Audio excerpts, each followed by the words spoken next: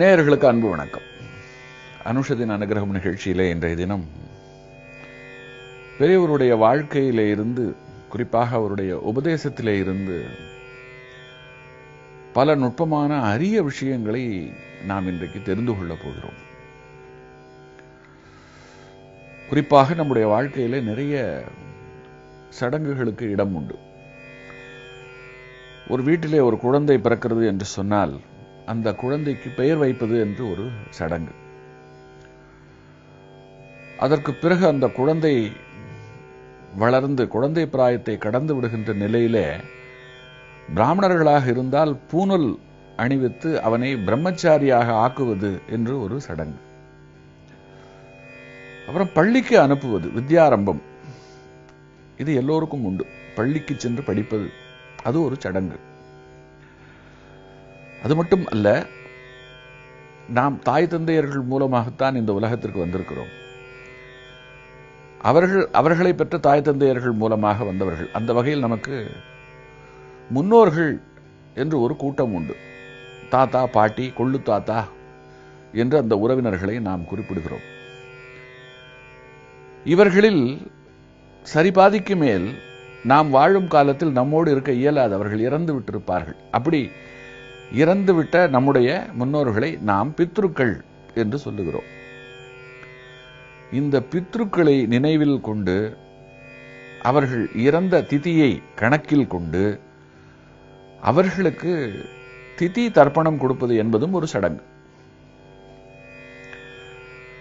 இதை பற்றியெல்லாம் சொல்லுகின்ற பெரியவர், மனிதன், இந்த மண்ணில் வாழுகின்ற மனிதன் இந்த சடங்குகளில் நம்பிக்கை வைத்து இவைகளை விட்டுவிடாமல் செய்ய வேண்டும்.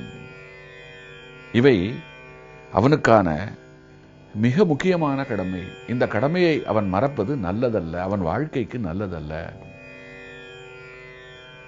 நல்ல பெயர் ஒரு குழந்தைக்கு வைப்பது என்பது அந்த குழந்தையினுடைய எதிர்காலத்திற்கு.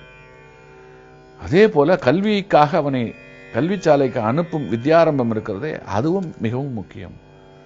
அதே போல பித்ருக்களுக்கு திவசம் செய்வது என்பது இருக்கிறதே, அது குடும்பத்தை சாபத்திலிருந்து காப்பாற்றி அந்த குடும்பம் வறுமை இல்லாமல் நல்ல நிலையில் வாழ்வதற்கு உதவி செய்யும். அதனால எந்த நிலையிலையும் இந்த கடமைகளை ஒரு மனிதன் விட்டுவிடக்கூடாது அப்படின்னு சொல்லிட்டு அவர் சொல்றார். என் போன்ற சாமியார்களுக்கும் சில கடமைகள் உண்டு. அவர் சொல்றார், எங்களுக்கும் பித்ரு தர்ப்பணம் உண்டு. 4 தலைமுறைகளை சொல்லி செய்ய வேண்டும். எங்களுக்கு யார் அப்படின்னா, எனக்கு முன்னால் இருக்கிற குரு, அவருக்கும் முன்னால் இருக்கிற குரு என்று அந்த குருநாதர்களைத்தான் நாங்கள் சொல்லி அவர்களுக்கு எள்ளு தண்ணீர் விடுவோம். நான் எனக்கு முந்தைய குருவுக்கு செய்தேன், எனக்கு ஜெயேந்திரர் செய்வார். இப்படி அவர் சொல்லுகின்றவர். அன்றாடம் நம்முடைய வாழ்க்கையில சில விஷயங்களை நாம் கட்டாயமாக்கிக் கொள்ள வேண்டும். அதுல 5 பதிவிரதைகளை தினந்தோறும் நினைத்து மானசீகமாக வணங்குவது என்பது ஒன்று. அகலிகை, திரௌபதி, சீதை, தாரா, மண்டோதரி, இந்த 5 பேரையும் தினந்தோறும் நினைத்து மானசீகமாக வணங்க வேண்டும். இதுவும் இந்த பட்டியலில் சொல்றார். ஒரு மனிதன் தன்னுடைய அன்றாட கடமையாக எந்த நிலையிலும் தவிர்க்கக்கூடாது. இதுல நினைக்கிறதுக்கு என்ன இருக்கு? இந்த 5 பேரை நினைப்பது என்பது அவ்வளவு முக்கியம். அகலிகை இரும்பு கடலையை வேக வைத்தவள், ராமர் பாதம் பட்டு விமோச்சனம் பெற்றவள். திரௌபதி மகாபாரதத்தில் எப்படிப்பட்டவள் என்பதை நாம் அறிவோம். நெருப்பிலே தோன்றியவள். சீதை நெருப்பிலேயே குளித்து மீண்டவள். தாராவும் அப்படித்தான். ராவணனுடைய பத்தினியான மண்டோதரியும், ராவணன் அசுரனாக இருக்கலாம், ஆனால் அவனுடைய மனைவியான மண்டோதரி மிகப்பெரிய சிவபக்தை.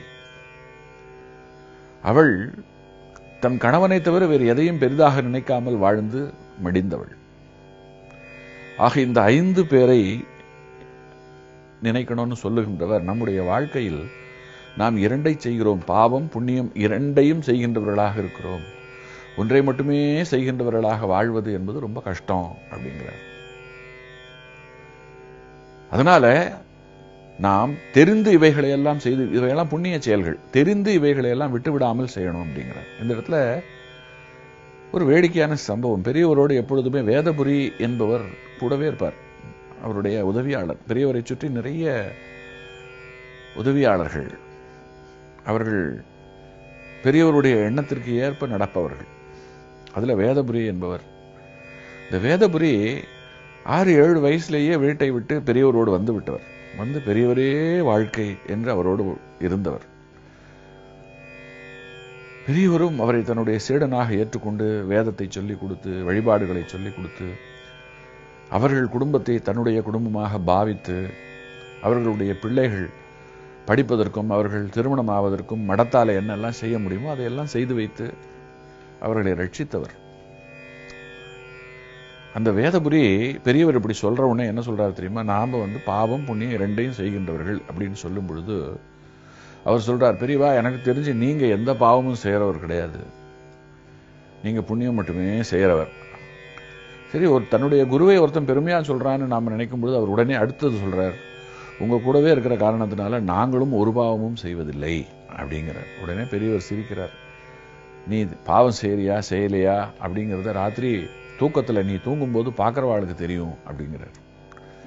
எதை வைத்து அப்படி சொன்னார் அப்படின்னா, நீ தூங்கும்போதுதான் பட்டு பட்டுன்னு சத்தம் கேட்கறது அப்படிங்கிறார். எதை சொன்னார்னா, கொசு கடிக்க வரும் பொழுது நம்மை அறியாமல் அந்த கொசுவை நாம் தட்டி அழிக்கிறோம் இல்லவா, அது ஒரு பாவம் தானே, ஒரு உயிரை கொல்லுகின்ற பாவம் இல்லையா, அதை சொல்லுகிறார் பெரியவர். ஆக நாம் தெரியாமல் செய்கின்ற பாவங்கள் என்று இருக்கிறது. தெரியாமல் செய்கின்ற பாவங்கள் போவதற்கு என்ன வழி? தெரிந்து புண்ணியம் செய்வதுதான்.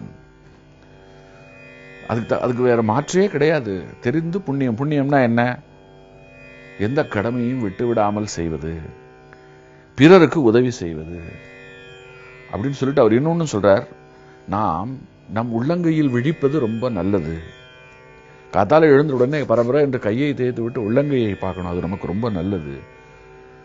அடுத்தது கோவிலை பார்ப்பது, மலையை பார்ப்பது, கணவன் மனைவி ஒருவர் முகத்தை ஒருவர் பார்த்துக் கொள்வது, இவைகளெல்லாம் பின்பற்றுவதற்கு இலகுவான சிறந்த விஷயங்கள். நிறைய எவ்வளவோ சொல்லி இருக்கிறார். ஆனால் இந்த ஒரு 10 நிமிஷ காலத்தில் இவ்வளவுதான் என்னால் இங்க சொல்ல முடிகிறது. எல்லாமே நம்ம பின்பற்றுவதற்கு ஏற்றவை தானே. தொடர்ந்து